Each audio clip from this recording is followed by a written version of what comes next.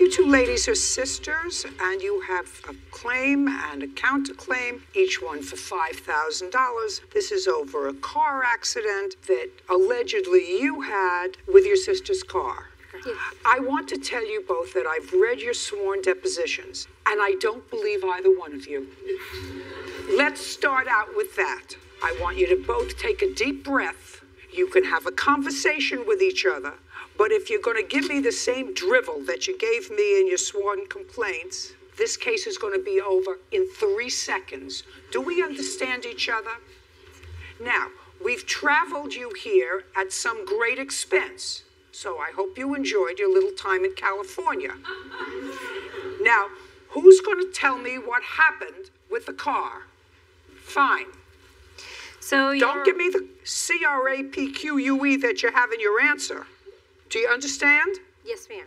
And you were smart enough to keep your mouth shut. I'll let her talk first. No, you were smart enough to keep your mouth shut. Go ahead. So, Your Honor, in 2014, I did have a very bad credit, and my sister offered to help to co-sign for me and go get the car under her name. And I didn't co-sign. It's under my name. Listen to me. Sorry. Listen to me.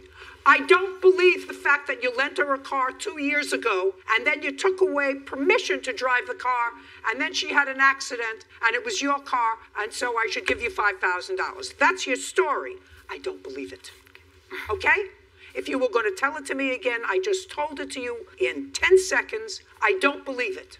What do you do for a living? I'm a teacher. You're a teacher. And how much do you earn? When I got the car, I wasn't a teacher. I just started working as a teacher.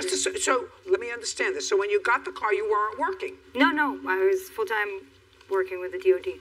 And how much were you earning? Come on. You see, it's not going to get easier. 70 a year. 70,000 a year. And you already had a car. So then you bought another car. Tell me why you bought 2 cars. Your Honor, I was gonna get rid of the Ford No. Focus. Tell me why you bought 2 cars. You Your made Honor. $70,000. According to you, you made $70,000 a year. Right. And you had a need, one person for 2 cars. Your Honor, the Focus is salvaged. It doesn't work properly. I was gonna get rid of it, right? She has a kid. She begged me to borrow the car because she cannot go to work. That's not true, She, Your Honor. she Just a begged minute. me to borrow the car. That is not And I true. kindness of my heart, I let you take If the I car. do, why do I have Listen, payment on my credit card? Just a second.